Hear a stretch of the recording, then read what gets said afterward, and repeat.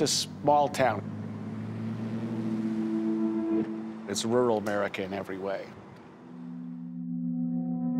This is the family next door. Very connected, very loving, very bonded. They spent a lot of time together.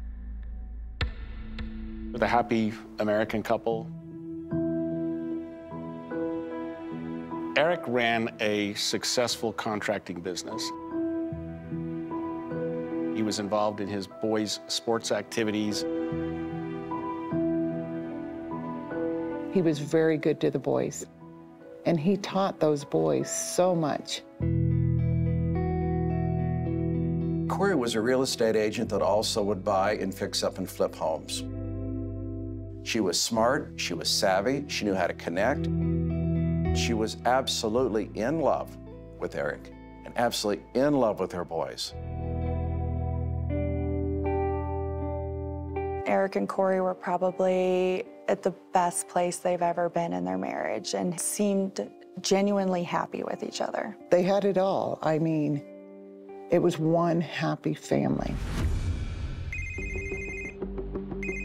At 3 o'clock in the morning, I got a phone call, and it was Kouri, and she said, "Get up here, something's happened to Eric."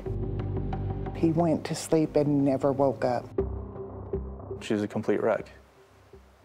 She's just sitting on the couch, she's just bawling. Were they giving you a sense of how he may have passed? So the paramedics said aneurysm, so we were all believing aneurysm. I had saw him the day before. He looked horrible. He said, "My chest hurts." So the last time you're seeing him alive, you don't think he looked very good? Right. The lead detective and another officer came to her house and said they were going to close the case. They're done. It's an accidental overdose.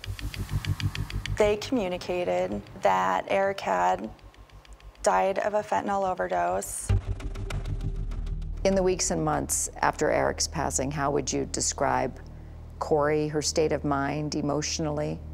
How was she handling things? It probably took her 2 months to go back in her own bedroom.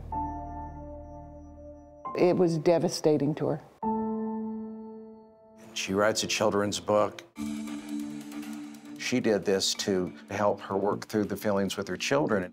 The book, I think, was 100% beneficial to the boys.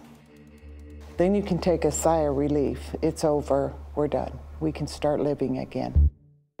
And then I got a phone call. Kouri was just arrested in Salt Lake. A Summit County woman who wrote a children's book about coping with grief following her husband's death, now accused of being the one that actually killed him. I think she felt that this would be treated as an accidental overdose and nobody was going to be the wiser. He told his family, "If I die, you need to take a look at her because I think she's trying to kill me." They're gonna have to prove that she got the drugs and that she somehow gave them to him. And unless they can connect those dots, they're gonna have a hard time proving murder in this case.